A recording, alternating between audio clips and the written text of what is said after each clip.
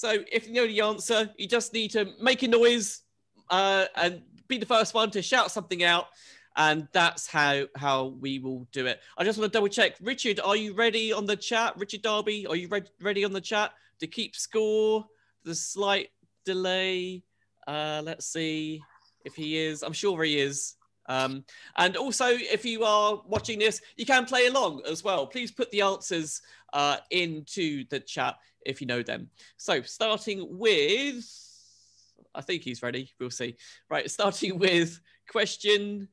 Oh, okay. Richard doesn't run the quiz.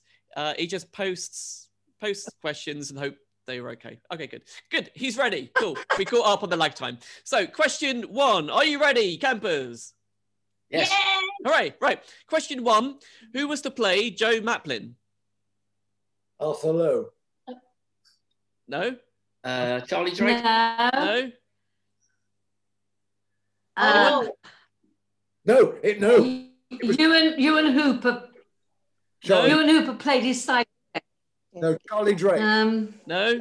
A really famous entertainer. Really good gag writer. Harry Seacombe. No. Bob Monkhouse here, apparently. Okay, we'll move on.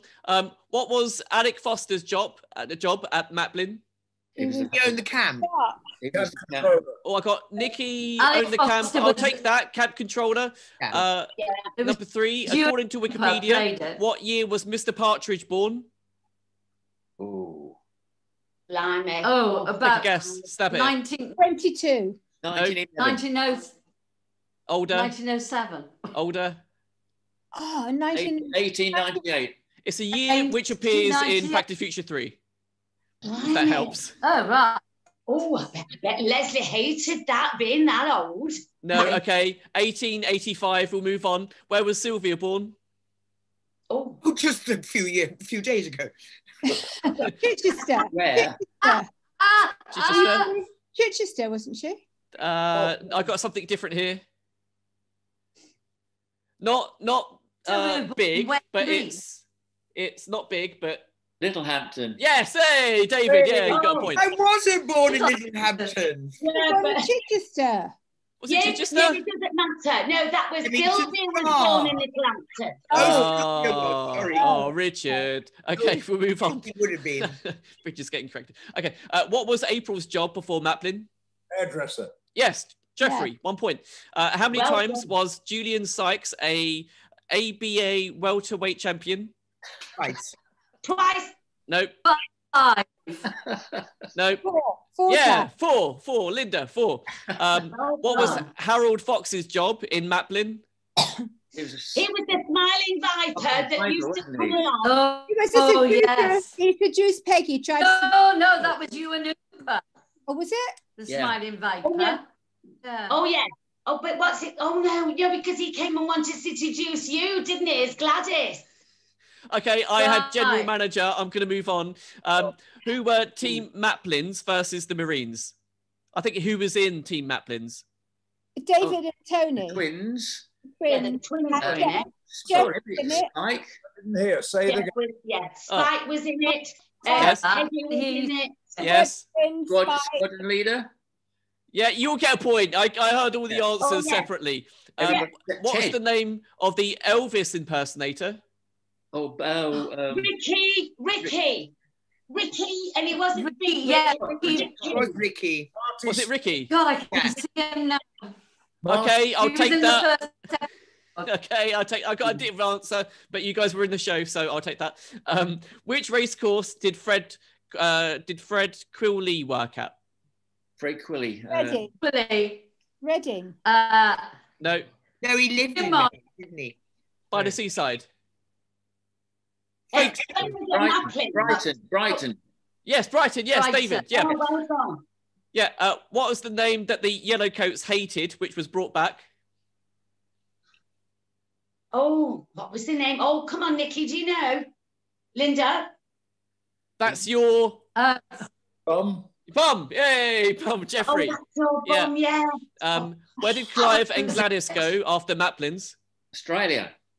Yep, correct, David.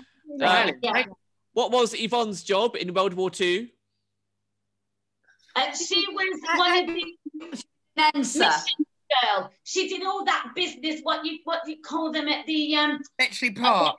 mission control? Yeah, Bletchley Park. Code breaker.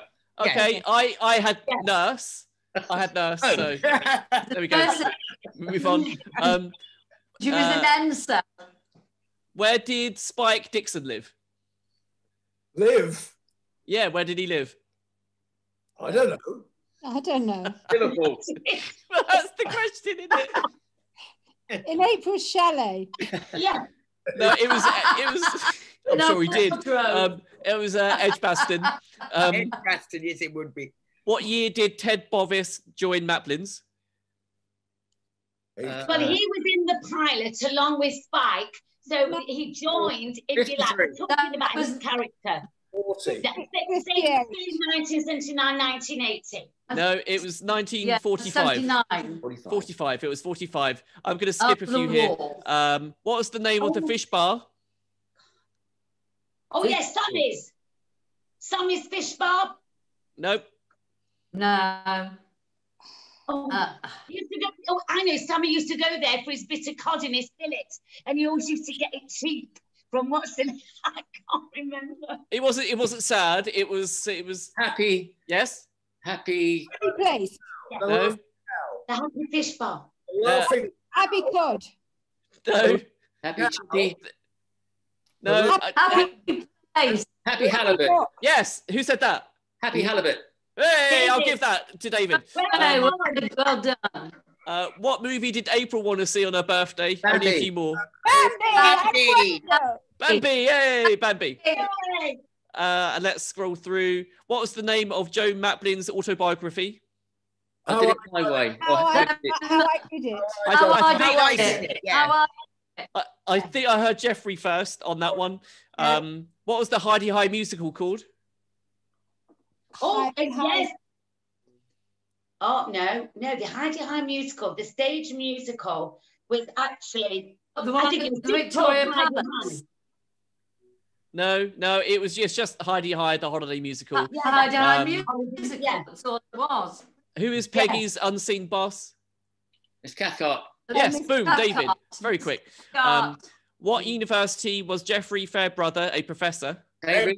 Cambridge. Yes, Cambridge. correct. Cambridge. Who said Cambridge first? Was that Jeffrey or Linda? Yeah, no, it's Jeffrey. Okay, He's Jeffrey. clever. And final question: who replaced Mr. Partridge? Uncle Sam. Kenny Boom, Keller. David. David. Kenny Keller. Very quick, very quick. So once again, a big thank you to Richard Darby for those questions, who runs the Yeah, well Facebook done. fan page, IDI 1980 to 1988. Well done. Thank you, Richard. Well Thank done, you. darling.